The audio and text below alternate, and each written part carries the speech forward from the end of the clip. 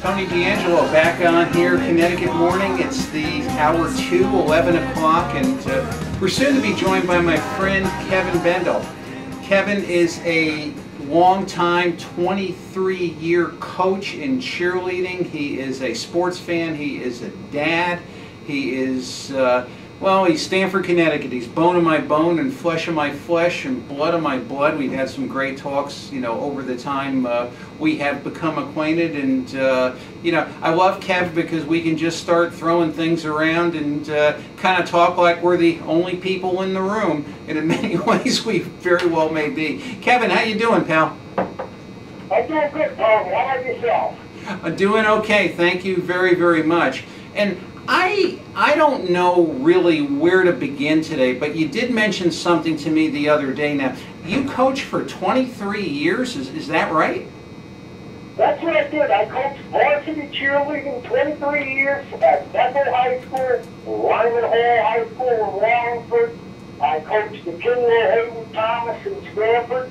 I started a program at Wright Tech, and I coached at Brookfield High for 6 years, and I've won 36 championships. Wow, and I mean, so you have exclusively, if I could use an SAT word, coached young women. Is that a correct statement? Yes, I have. Anywhere from the amounts of 20 to 15. Boy, that's really something, and you know, and I'm curious. You know, like if I'm out on a Sunday early on, I'll put on WFAN and I'll listen to you know, very fine show, Rick Wolf, The Sports Edge. It's entirely about youth sports, and some of the things that you hear. I mean, like things that you and I had never experienced, you know, way back when, and I shake my head. In your 23 years. Did you notice any, shall we say, culture changes between parents, kids, what parents expected, what kids expected, personalities, families, you know, you name it, tell us. Well, one of the things that I've really noticed over the years is dedication and commitment. Back when I first started, the girls that were there, the girls that we had, they love to be there. They love to do it. They love to show their skills. The thing is nowadays that a lot of these kids all think somebody owes them something. And the teams that I have, which I first started yesterday with Bendell High School, I started with them for the first year. And we went through a 2-hour regime of physical workout. I'm talking about push-ups, jumping jacks, running a mile. Not one of them said anything, which shows me that they're dedicated, that they want to be there. Because other kids, as I always say, they just want to be behind in a skirt to be a showpiece. This is a very, very highly competitive sport. The other thing that goes on with this is that a lot of people don't know is there are D1 scholarships available for girls. And I think I talked to you once before, Doug Plank, I met him as one of the speakers, as we all know. Buddy Ryan with the 46th defense around. Right. And he is a senior recruiter now. And he told me that there is money available for cheerleading, but you got to know how to get it. So you have to be a high school coach in order to understand how to get this money, make the contact. I've done it. I have 5 girls out there now on full scholarship. Notre Dame, Youngstown University. I have another one that's going down to University of Delaware. It's there, pal. But the biggest problem is parents. And it's not the kids' work ethic, it's what the parents expect. The parents expect that every one of their kids nowadays are #1. You know? And you can see as a coach as many years as I did, I could tell a #1 prospect from a number 10 in about 30 seconds. Tried any, Tom? Yeah, and I do. And this is what happens. This is what happens. There's too much parent involvement instead of letting the coach do their job. Everybody's a coach. And this is why we get into these conflicts. Why Connecticut State coaching at the high school level, people want to get out of it because they don't want to deal with the scenarios. And it's not the kids, it's the parents. Believe me, it is the parents.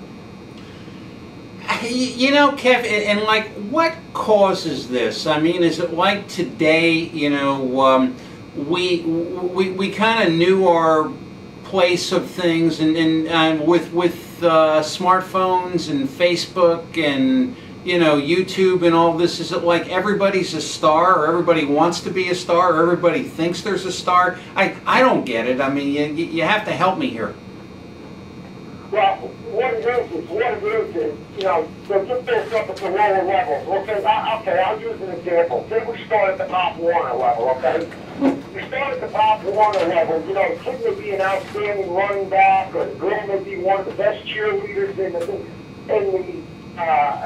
organization. And then when they come up to high school, we're in a rude awakening, and they're at the bottom of the bunch. Then what happens is, because their kid doesn't make varsity, you don't get this. Well, top Warner team went to national. My answer is this: I said, I don't care if they went down the street. She's not cutting it at the varsity level here. And right away, the parents want to step in. They're like the superintendent of school. And I believe this all stems from this. And from our educational society, is the kids aren't responsible for failure, such as when we grew up. It's the teachers that are accountable now. Why this child is failing? Why isn't this? They're issued a failing grade. I didn't fail them, they failed themselves. But according to these politicians and other people that are involved as administrators, all they're interested in is their numbers and not interested in really what the students happen. So we pass them along, or they're passed along, and what happens is they fail in life. And this is the start of it. It starts here. That the coaches are held accountable. You know, do you understand me now about what I'm trying to say? I do. I mean, I hear this all the time from Bob Lazari, who says that, he talks with the people working in his school in upstate Connecticut, and it's like, it always comes back to the same thing. We are expected in a school to be parent, counselor, effectively raise the kids when the parents aren't the least bit interested in it, but yet we're being held accountable for it. And it's a, it's a terrible thing. I mean, if you take economics on top of that, and the fact of, divorces, broken homes, foreclosures and everything, kids don't have that stable thing anymore. When you're, it's like one parent and you're driving through McDonald's and you eat your dinner again another night out of a bag. I mean, something's terribly missing here. My humble opinion. Well, the way I see it is, I say society is still paid against. I said that, they raise taxes, and like you said, you got broken homes, you got two parents that work, and I coach girls now for, like I said, 23 years. I got to be a psychiatrist, I got to be a doctor, I got to be a psychologist, You have to be a lot of things. And we're playing as a coaches, like as you and I know, and Nico Leone and Coach Ragazzino, you didn't dare back off and say something, well, we're going to go to administrator on you. You would have got killed. You wouldn't have gotten out the door. It's like... You probably would have put that grab by the back of your shirt and thrown out. But nowadays, you just can't do it. You just can't do it. It's very, very, very hard. And, you got to get the kids to buy in with you. You have to get the parents to buy in with you, that this is all right, especially with me. I walk a very thin line because I'm a male coach. Right. With females, you know what I mean? The other thing that I have found out is there's ways that we used to coach years and years ago. Because I did baseball, I got in a lot of trouble at one of the high schools because I told the father was having pitching lessons from Dave Fleming. I told the father to stop wasting his money. And the cops got all upset about it, Mm-hmm. But to make a long story short, when you get involved with females, it becomes a respect line. They respect their side of the street, and I respect my side of the street. It's two ways there. And with parents with this, the first thing that I do is I contain a letter at home. Do you mind me putting my hand on your daughter to stop them in some stunts? Because that keeps me clear of anything that could be sexual or anything that could be like that. But parents nowadays, if they look, if a kid complains right away, you lose. And I had a very good friend of mine that happened to. He lost everything, his wife, his house, his kids. And what happened at the very end was they found out all three girls conspired against him because they didn't like him as a coach. This is what you're dealing with. And you know, what did your friend want to do? He wanted to do something good for his community, and that's the horrible thing. That's the horrible thing. And we're all in it for one thing, Tom. You know that I'm not in it for guts and glory. Those days are long gone. I'm in it for the kids. Keep the kids off the street, you know? Oh yeah, no, for sure, and I mean, it's just, I wonder, and here I am, as you know, I'm not a parent, but I'll go out like on a weekend, especially in the summer, and you get a gorgeous day now. You and I are of an age where literally you would drive around Stamford or walk around Stamford, and you could not find a place to play baseball or softball or whatever it was to do, to play, to practice, to do whatever. And you know, it's like, and I think a lot of that was really you know, the onset of Title IX, where the girls had the same access to the field as the boys, so to speak. And today you just drive by open fields, and in just a moment, my producer has waved me for a commercial. I think we can go straight through on this, but the interesting thing is, I'll go today, and Kevin, it's gorgeous. It's 70-something degrees. I've got the sunroof, you know, open in the car, and I'm thinking, wow, this is beautiful. And I'm driving by the Pomfret School, and no one is on the field, and I'm saying, what is wrong here? Kids do not like pick up a bat and pick up a ball and go to a ball field. We did it all the time. I don't get it. Yeah, and you know what? I was down in Stanford 2 weeks ago, and I went through Belltown, and I down through Belltown and then Springdale. Nobody's on the field. Nobody. You know? And it's like, when I do go to Stanford, and I say, wow, no one's on the Rippewomp Diamond at 4 in the afternoon. It's like, this is bizarro world. This to me is unthinkable.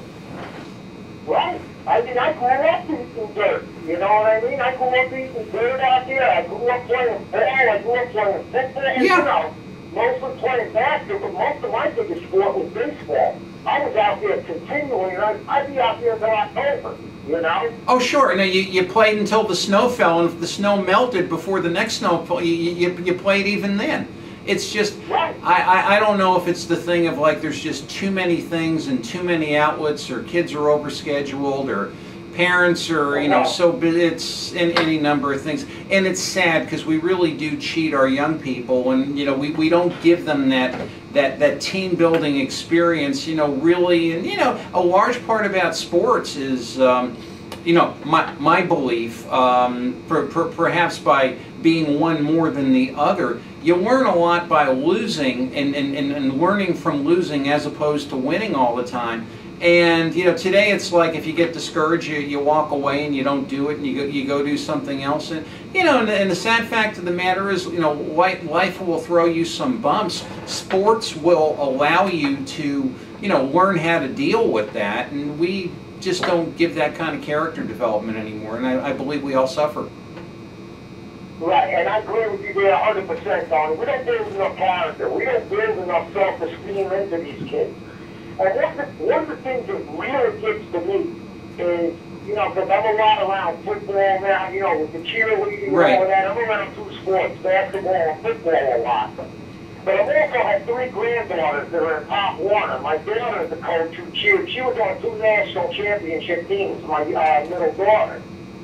And I was with her, and I'm listening to these guys coaching Pop Warner, 9 and 10-year-olds, instead of teaching them fundamentals, you're screaming at these kids like you're coaching at UCLA or something. Yeah. You know what I mean? And I went down there. I actually spoke to a coach one time. I said, what are you gaining by screaming at these kids? How are you going to turn them off to the game? You know? It's, you know, and that's the whole thing. We've had, Bob Lazari and I have had a number of people on our sports show in Wyndham, and Mark, our producer, has worked there, you know, for a long period of time as well, enduring both of us. And every single person we had who was a member of the Pittsburgh Pirates at some point has said the same thing. They became Pittsburgh Pirates and they came into the clubhouse, And of course, the honor of being a Pittsburgh Pirate in that time was meeting Wooly Stargell. Wooly'd come over, kind of poke around with you, and he'd say, "Remember something.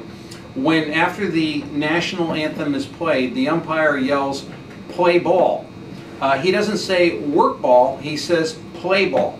And it's like there's got to be some joy in this thing, and it's just I don't know. You're seeing it more than I might, but I'm not really getting that feeling with what little youth sports I might see. Well, Todd, the problem is like you said, you play ball, but nowadays it's play ball for how much money? That's the way I summed it up once before I said it. Mickey Mantle once said when we came to the ballpark, we bought gloves and spikes. Now they come with a lawyer in a briefcase. And who's right? If you really look at it. And I listened to a couple of interviews, but Tony, I'm a big Mickey Mantle fan. Oh yeah, I know. Yeah, you and I can go back for a long period of time. I understand that. And one of the things, the Midgo, he said he remembers going in for the year he won the Triple Crown. He remembers going in getting his first paycheck and asked his wife why he didn't get his pay raise in there. And he said, "We'll win the Triple Crown again this year and look at the pay raise." A lot of the things that Mantle said, he could see a lot of this coming. You know what I mean? A lot of the old-timers. It was a sad thing to see like this weekend. You looked at Yogi and Whitey, they couldn't even get out of a bad car. Yeah. And you remember these guys like I do. We're talking about like Mantle and Maris and the 61 Yankees with the home run records going. But they also forget to mention that you had 3 catches on the Yankees that hit 20 or more home runs that year. You had Berra, Howard, and Blanchard. Yeah. People forget about that. You know what I mean? And then you had guys like Zeke Bella and Charlie Silvera that just rotted because they couldn't get into games. It was amazing. Oh yeah, you look at it. So many guys that said I'm a Yankee, but never stepped on the field. I have a guy, in fact, God bless his soul, he passed away here a few years ago. He was 93, and we were talking one day and found out he played for the Yankees just after murdering his role. But he said he never stepped on the field. Yeah, it's... Imagine that. Well, but you talk about... there was a gentleman whom I did not know personally, but he was in Greater New Haven. Dick Tettelbach, who played... Actually, he was the shortstop of Harvard. He tried to come up, I guess, in the 50s. He's listed, he played like 5 games over, 4 years or something like that, and, kind of didn't make it in baseball. But the whole thing was that, how do you get around Phil Rizzuto? I mean, how do you get around Tony Kubek? You don't, that was really the sad thing. But, you talk about an entirely different thing, Warren. I mean, and tell the kids out there, how many Major League Baseball teams did there used to be? It's a little different than what it is now. Yeah, you actually look at it. I was reading something, and I was also at that lecture again. We're going back to Doug Plank again. He was telling me out of all the colleges that you have in the United States and all the athletes that you have at the high school level, only 1% ever get a full ride, get a full scholarship. And he said, then take that number, and he said, how many of them actually get into the major league? He said, maybe we draft 1,000. How many ever hit the top of the big one? 100? I mean, look at the guys that were from Stanford, Rippawam, Stanford Tackle, Artie DeVillage. Artie was probably one of the best center fielders I ever saw. I played with Artie, yeah. Yeah, he and he tells us this very sad tale where I guess it was 1976. He was scheduled to go up for Texas. He's finally going to make the club, and then it rained. And then during the rain, the period of rain, they somewhere got Joe Horner and forever banished him to the minor leagues. And oh man, I just wish he had like 1 shot to play. And it's so horrible. It really is. Right. And he was a tremendous athlete. Yes. He was tremendous. He could hit. In fact, I was playing in the Industrial League in Stanford for a few years while I still lived down there. And I remember watching him play center field. and he still had the same arm, the same stride, just graceful to watch, you know. And he had that beveled lefty swing that only the very good left-handed hitters have, like the Babe Ruths and the Pepitones. You know, kind of that, you know, it's a perfect swing for the old Yankee Stadium, because it was just anything, you know, chest to belt high, you're going to take out of there. And oh, such a sad tale. And you know what a pitcher he was. And of course, if you're signed by Washington in those days, of course Washington was, you know, first in war, first in peace, and every year last in the American League. You're the highest prospect in the country, because you're the first draft pick, for crying out loud. Yeah, you know, and it's, absolutely. And it's, you know, you look at all of these, like you're saying, the high draft prospects and all of that, but look at everybody that's in the way of what you're doing, you know? Right. Now, here we go, you got Alex Rodriguez, okay?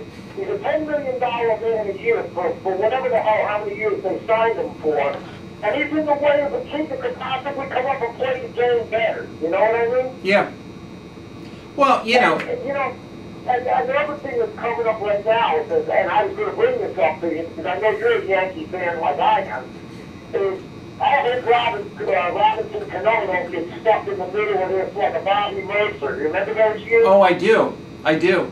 You know, that's what I'm hoping can happen, that he gets stuck in there with an old crowd, and they can't, you know, they can't keep up to the stand, and he gets stuck in there, you know? Well, you know, that's a good part about the Yankees, and the thing is, you know, there always seemed to be money for the party. You know, they kind of hit a thing like this when people getting hurt or injured, or, well, you know, we got to pay off Kevin Brown, or we got to pay off Glenn Allen Hill, or something like that. Yeah, we can pay him off and sweep that under the rug, because we got, you know, buckets of money, who cares?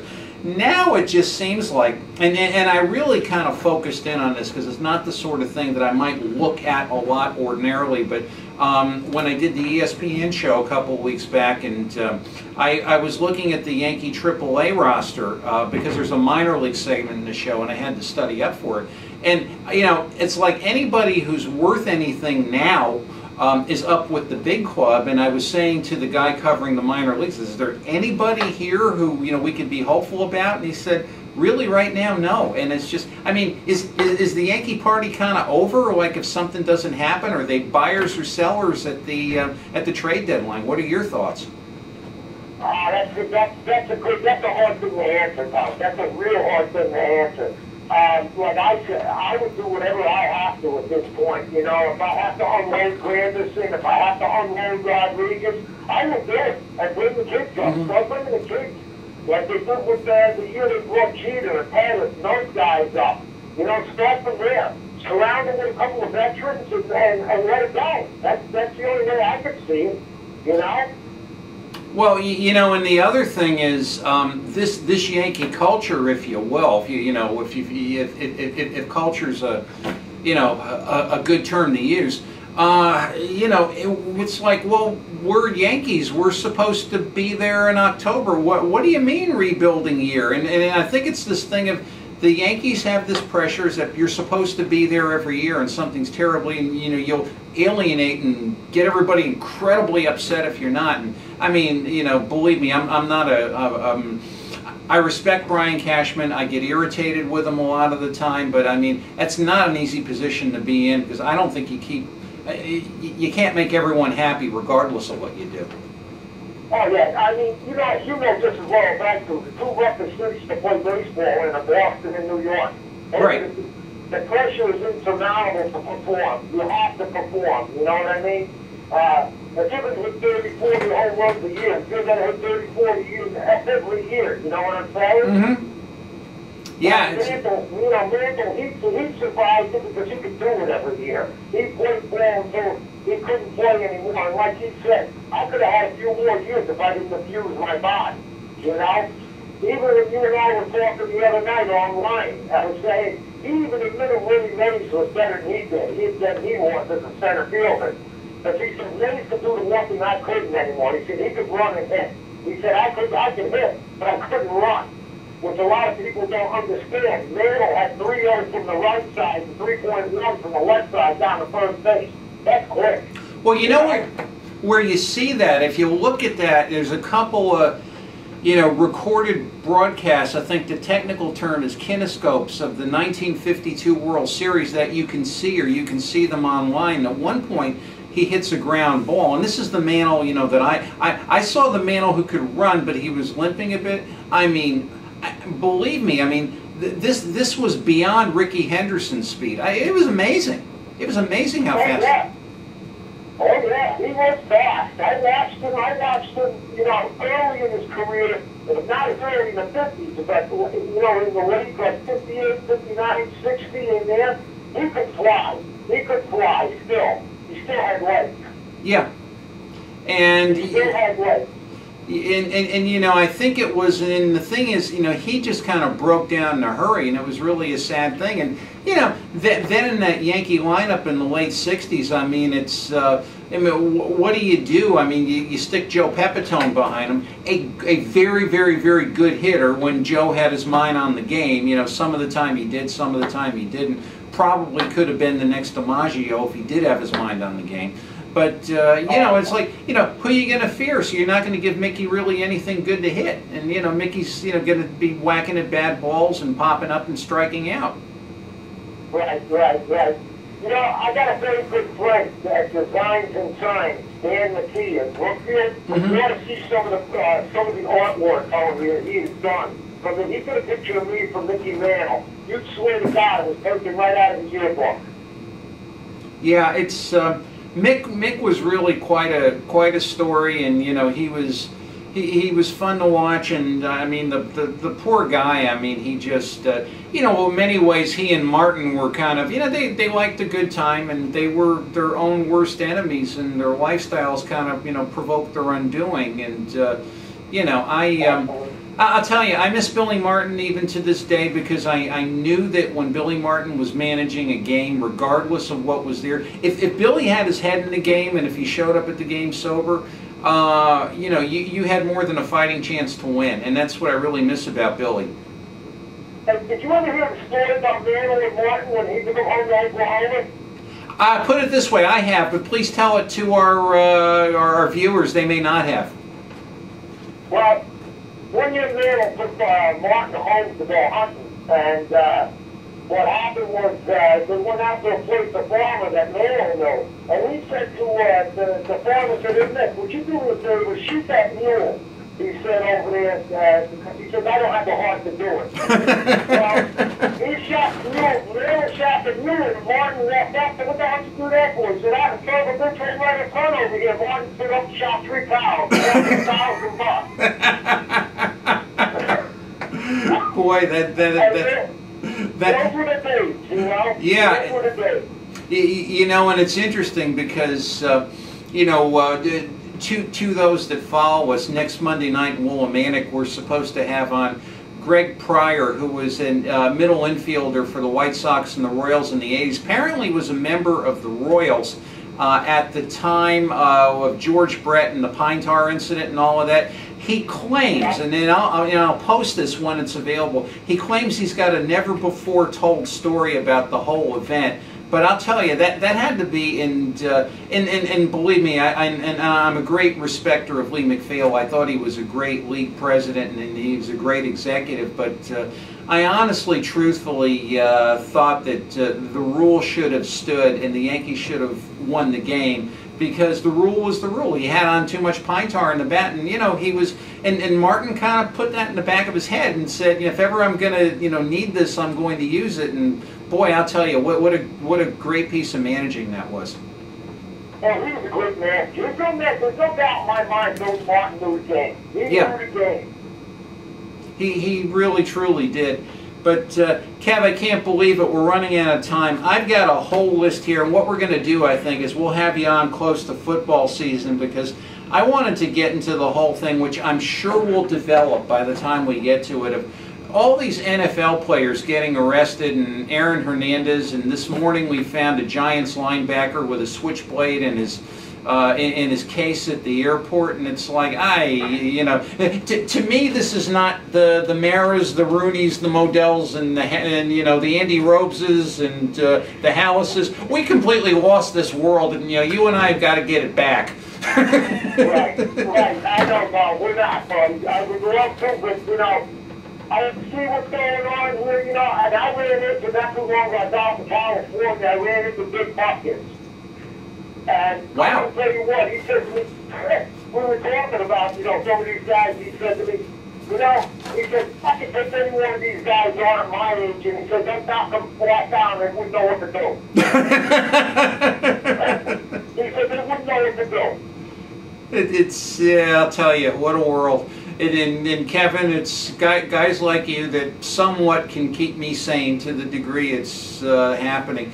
Kev, where can our friends and fans reach you if they like to chat you up for other shows and other commentaries on youth sports and whatever else you want to tell them?